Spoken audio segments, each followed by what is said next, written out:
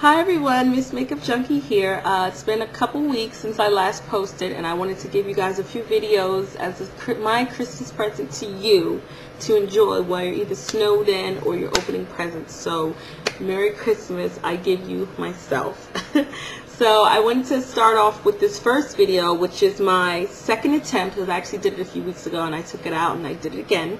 My second attempt and a result of the Natural Hairline Quickweave. And as you can see, it looks amazing. I actually have a jet black in there and a really cool purple, which is my favorite color in the world, hands down. I just love it. It looks great on me. So I did some really,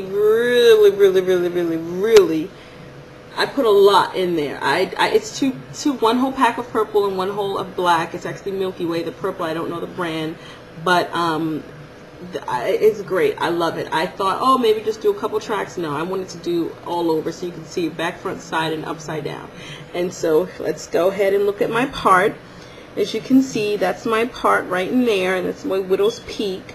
And then that's my closure, which is it's really closed. It's really tight in there. And I wanted to go ahead and try this after seeing Miss Shonda, her tutorial for doing this particular technique, because I'd seen it before, but it just either the quality wasn't too clear, or I was seeing them doing it but they weren't describing what exactly they were doing. I would just see a track in there and then I was like, okay, what? So this is my result of following her directions, and it turned out really good. And the hair is actually straight. I just curled it myself, but it came out really great. Actually, the one big thing that she did was that she advised that we put the tracks in this way, diagonally, essentially pointing towards the floor, which really helped because, you know, depending on the way the angles in the hair are, the hair is going to fall a certain way. So doing it this way definitely helped with that sort of swoop over and down, which, you know, it's crucial because you don't want to have your tracks showing. I don't care how good the hair looks. If your tracks are showing, you look crazy. So there you go. That's my attempt. As you can see, I'm playing with the hair because it feels really good.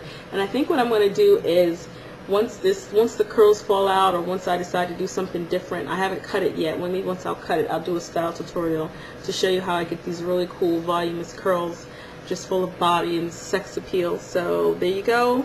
This is my result of the Invincible Hairline Quick Weave. I hope you guys like it. I hope you try it, and believe me, it's worth it. It's really cool. You know, go to your hairstylist, have her do it. If they don't know about it, tell them to check it out, find out about it. And there it is. Great. I love it. It looks great, feels great, and we'll be back. Bye.